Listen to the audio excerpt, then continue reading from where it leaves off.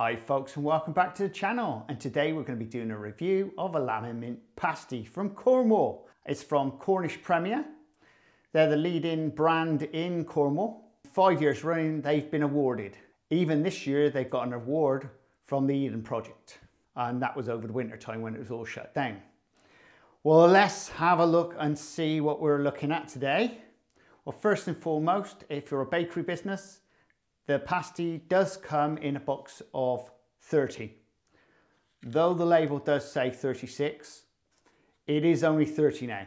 For some reason, they've decided to cut down the size of the box and put up the price. Isn't that normal? And for Joe Public, you can buy your pasties directly from there. Now, they do come as a box of 10 or whatever you want. And they are around about 28 to 30 pound a throw. Depends on what you want, because you can mix and match the box, whatever you like really, because that's the type of thing it is.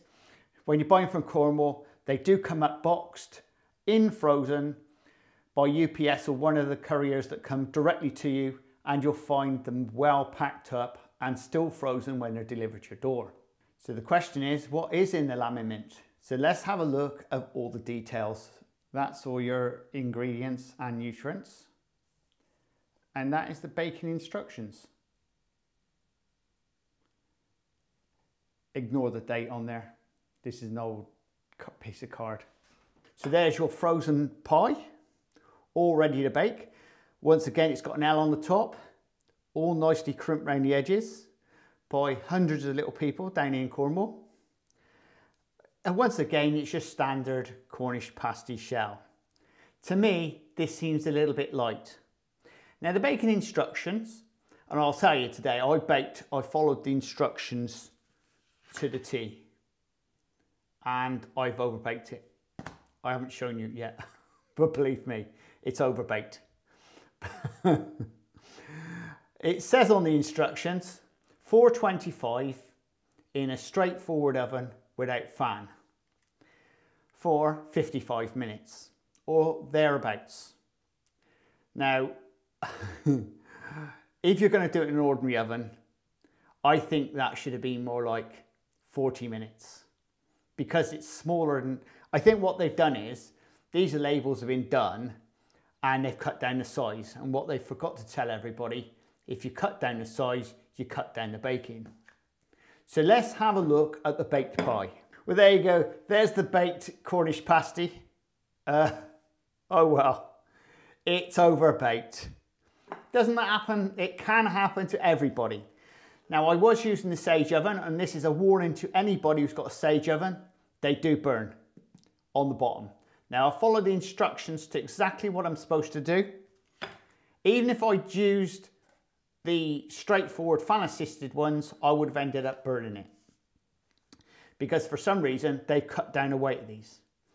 So let's cut all the rubbish out and let's get on to the center. Now, I will warn you, it might be a bit drier than normal, or it could be I cocked up big time.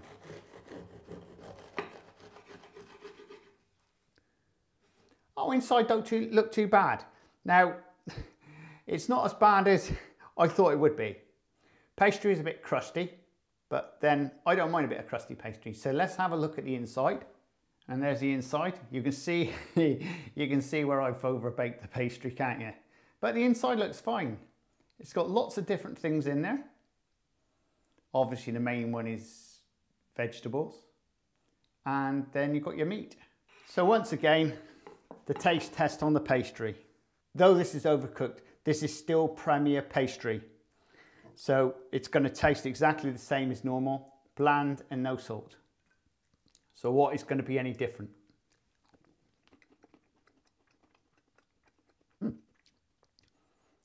Saltier. They must have made a mistake there, or they've been listening to me. Yep. Hooray! They put some salt in the pastry, thank God for that. You've obviously been watching my videos. So let's go straight for the full Monty and have a taste. Okay, I know it's burnt. Don't worry about that.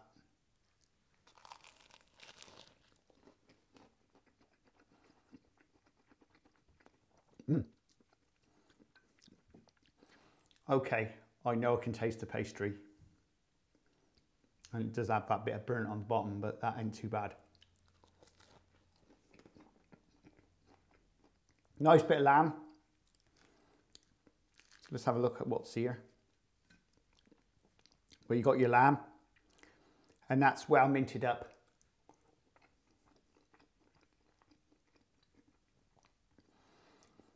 It's got the peppers, and it's got the sweetness of the mint. Very nice. Now, once again, you've got your potatoes, and looking at it, you've got swede and carrot. Let's see if it's got any flavour in this. You wouldn't normally eat it like this, but the pastry is a bit, to be honest, overbaked. That veg is lush, and it's just got enough seasoning. It has got the pepper. I'm not going to bang on about the pepper. It's all round in the mouth, and it tastes really, really nice. I actually enjoy that, and that is very, very nice. Apart from me over baking it, that centre bit is nice. Excuse my fingers.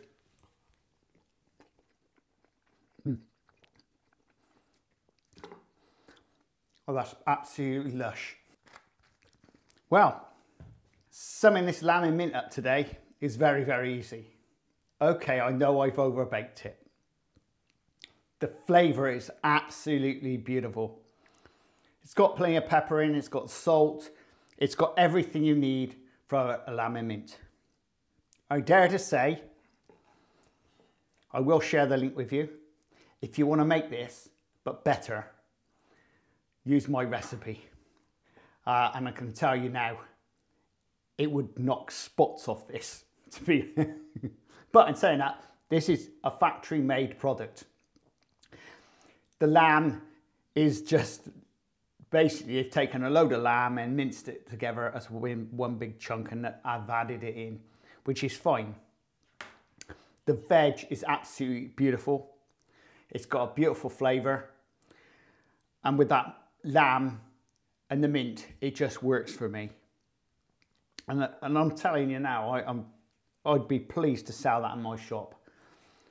Obviously, not burnt. Oh, these things happen, didn't it? So getting down to the points out of 10, that is a solid 9 out of 10. It is really, really nice. For a manufactured pie, that is spot on. And if you were buying some, definitely get and order some of these. These are blooming lush. But don't overbake them. But well, it wouldn't be me if I didn't actually burn some. I mean, if you've been with me on the channel for over 3 years, you know by now, you don't see much burnt stuff. In fact, you never see anything burnt. That's probably because I cut it all out. But in this case, I thought, no, I'm going to run with it. I'll just show you that I do cock up occasionally, like the rest of us. Well, there you go, folks. If you enjoyed this type of content, please subscribe and please share. Now, if you haven't noticed, there has been a number of buttons added along the bottom of your screen. Obviously not here, but actually on your mobile phone or actually on your computer.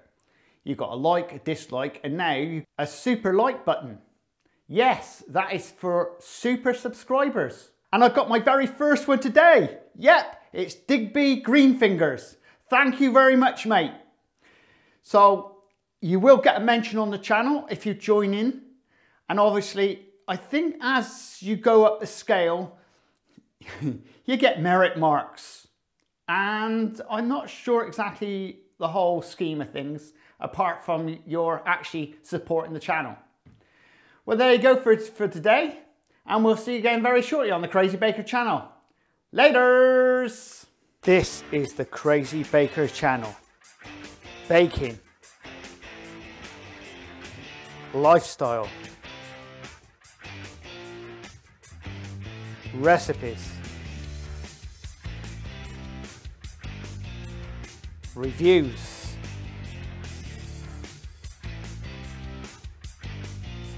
I am the Crazy Baker. Please subscribe and please share. Laters!